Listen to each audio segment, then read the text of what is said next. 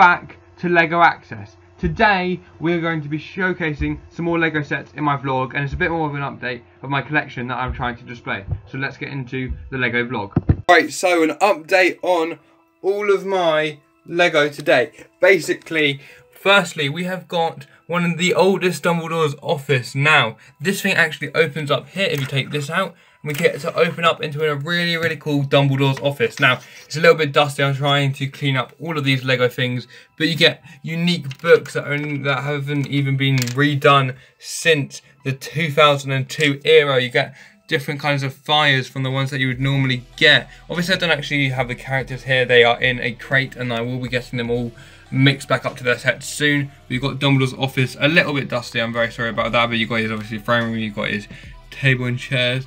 Thing is, with this Dumbledore's office, doesn't have a Gryffindor sword, doesn't have the other stuff, and you've obviously got a moving bookshelf behind here that, if I turn, has a key to one of Dumbledore's Gringotts banks, apparently, and then some more like cool stuff here. Personally, for me, this is the biggest and coolest Dumbledore's Hogwarts, just because it's so old and so good. It's just really good. Over here we have the sorting hats that I showed you in a previous video.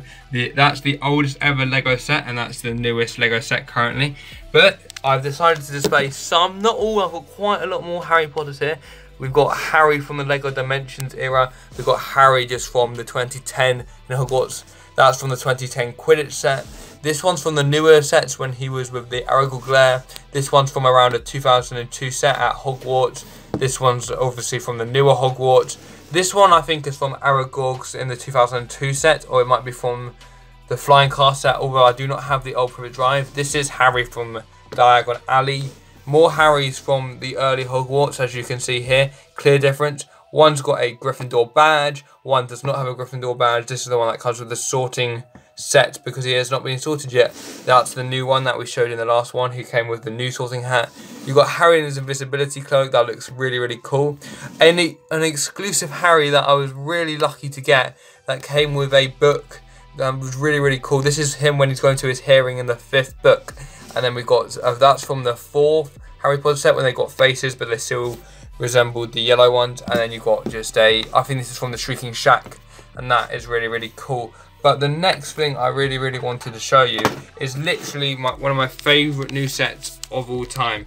We have got quite an amazing Fantastic Beasts and Where to Find Them set. Now, it's a bit broken up and a bit, well, it's not actually broken up at all actually. I've rebuilt quite a lot of it. But we've got the Niffler chilling there with his golden stance. You've got the teapot where obviously that creature goes into because it can shrink really large depending on the space that they can get in. You've got the Bowtruckles, and the Bowtruckles here, they haven't actually put a face on it, and maybe they will in future sets, but it's still quite nice to get a Bowtruckle thing here. You've got an egg of the new things here. You've got a tap. This is obviously Newt Scamander's home, and you can see like stuff here, and it's a really cool set to have and to use because I personally think it's one of my favourite all-time sets. That's what he uses when the ball comes charging at him. Obviously there are more creatures that come with this set that I'm not displaying right now, and if you do this, it opens up into a bigger set, so you can make it into a bigger set. A really good and a really cool set.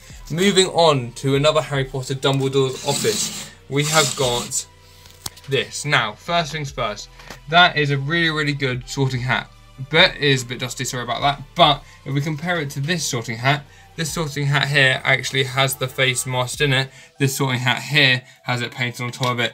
Which one do I like more? They're both really good. This one you can see it more better, but that one's more realistic. I really like this. And look here, this is the Gryffindor sword. In my Clock Tower video, they had a Gryffindor sword that wasn't shiny enough to be the Gryffindor sword that I don't like. This is definitely one of my favourite interior designs of the Dumbledore's office. Now, obviously, I think we've learned from this vlog that there is definitely some dust to clear up, and that destroys LEGO sets. But a book that shouldn't actually be here. We have got one of the original Monsters books of Monsters that is coming out in the new LEGO Harry Potter set, character sets in the new one that I will be showing when I get all those characters. But make sure to go check out that video if you have not seen that already. You've got some of the old professors. You've got James Potter the Seeker. This is just a really cool, amazing set that I personally really like. And from the front, you can just see how cool it is. 2010 Hogwarts is probably one of my favourite Hogwarts, if not my favourite one. just because it's just so massive. Now, onto a set that I showed you I would show you quite a while ago. We have got the Tower of Orthanc. So starting from the top, this is where the Falcons come and rescue Gandalf from as he's trapped at the top. You have got some orcs just showcasing their armory and what they're doing and working for Saruman. You've got some books and some of the, that's the eye.